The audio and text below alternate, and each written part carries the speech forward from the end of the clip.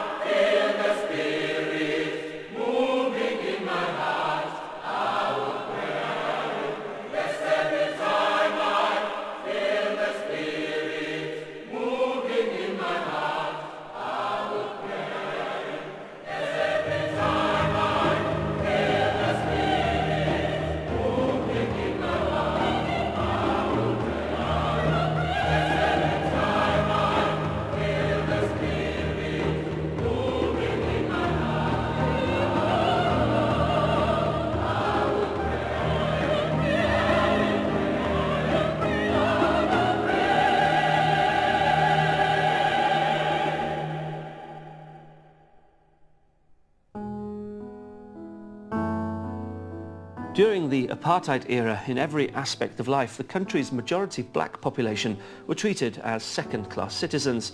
Opponents of the white government were forced into exile, or, like Nelson Mandela, were sent to Robben Island prison. The island lies 6 miles from Cape Town, and conditions in its prison were brutal.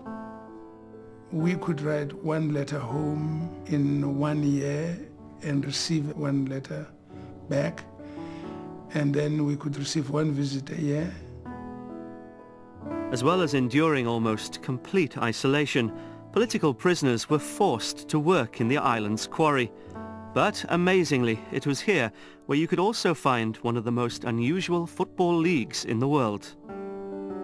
I think sport helped people to look past the miseries of their life, and therefore it made for a tremendous camaraderie amongst ourselves. So yes, so this was good. We played it whenever we got an opportunity. We would play soccer. We would play a league type of competition, and some team or the other would be crowned the champions, and we make do with whatever the food we had and so on to give some kind of prize.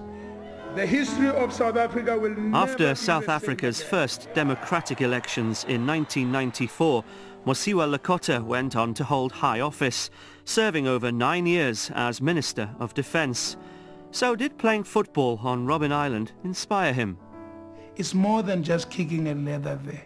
There are rules, there's approach to this, there's techniques of how to deal with conflict resolution. There's all kinds of techniques in administration, how to manage affairs, how to keep people together, how to put them in there and let them contest and therefore burn the tensions and the energies away, and after that, shake hands. For those banished to Robben Island, football gave hope in the face of racial hatred. So did singing. Our next song, Senzeni Na, was an anthem for the suffering black majority during apartheid. The words ask, "What have we done? Our only sin is being black." It may sound familiar to some of my compatriots, because it's sung to a Welsh hymn tune.